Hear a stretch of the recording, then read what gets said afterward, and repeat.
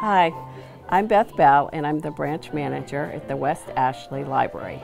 And my Friday favorite is Princess Elizabeth's Spy. It's the second book in Maggie Hope's mystery series by Susan MacNeal. The book is about Maggie Hope, who is a spy, and she has a lot of mysteries to solve, so it's a historical mystery series. She is going undercover as a math tutor for Princess Elizabeth at Winslow Castle, and she's kind of disappointed because she doesn't think this is going to be a challenge.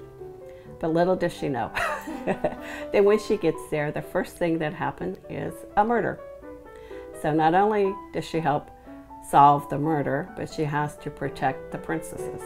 It's lots of action, lots of history, lots of humor, and a very powerful woman all rolled into one.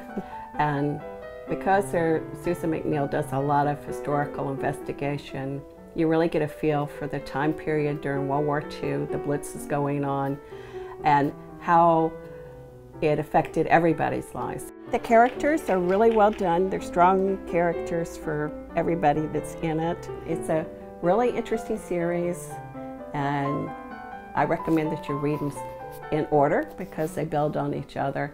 If you like historical mysteries, then this is going to be right up your alley. Even if you just like mysteries, give it a try. If you're into historical fiction, this could still be for you, even if you don't necessarily want the mystery aspect. It's because it's going to give you a lot of historical information.